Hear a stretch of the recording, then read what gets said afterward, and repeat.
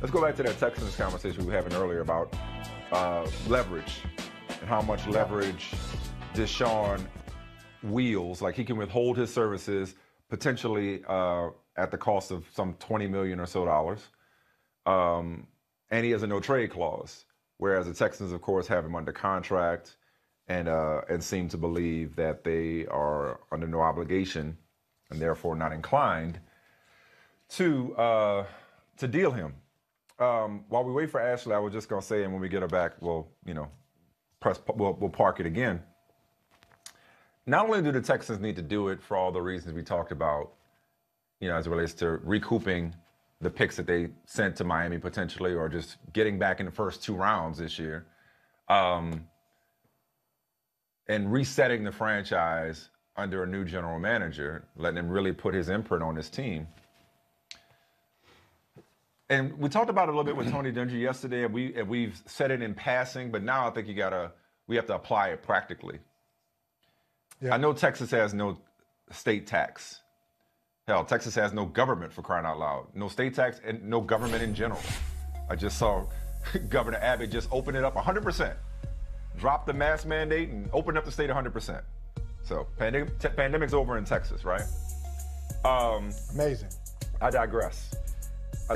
So I know there's no state tax in Houston, and I know it's a great city. It's a great place to live.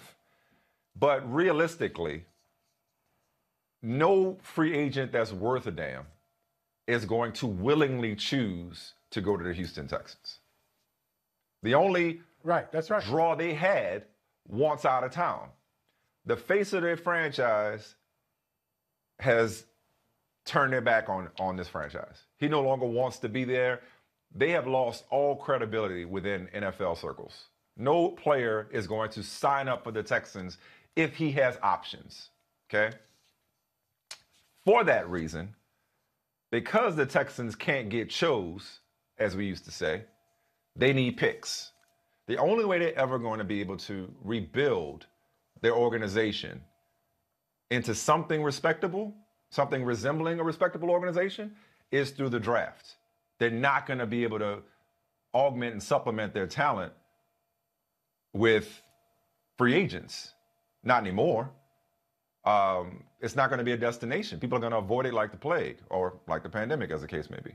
So if I'm the Texans, I'm looking for a trade that brings me a quarterback on a rookie contract who's got some upside. Gee, I wonder. Maybe is there a guy anybody like that available? Contract? Maybe. I got to check. Right. Yeah. Who's got some upside and some high draft picks in this year's draft and in future drafts that gives me control over young, cheap talent. And if you're Nick Caserio, if you really want to play it, you get these high draft picks and you trade down and you accumulate more picks. It's the only way they're going to be able to build this team.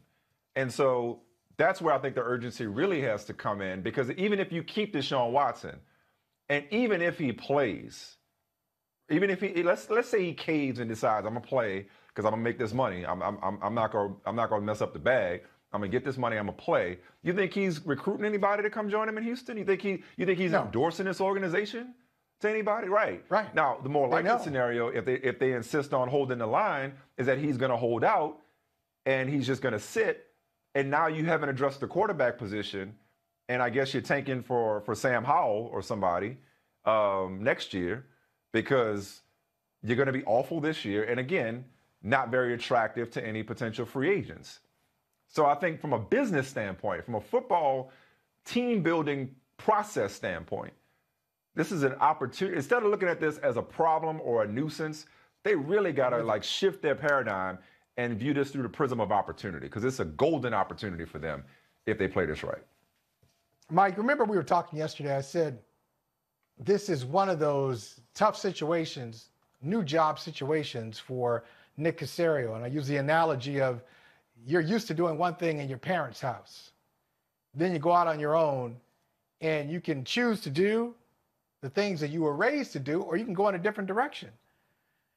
And so that's where Nick Caserio is. Nick Caserio spent his entire career, 2001 to the present, a generation with the New England Patriots, 20 years.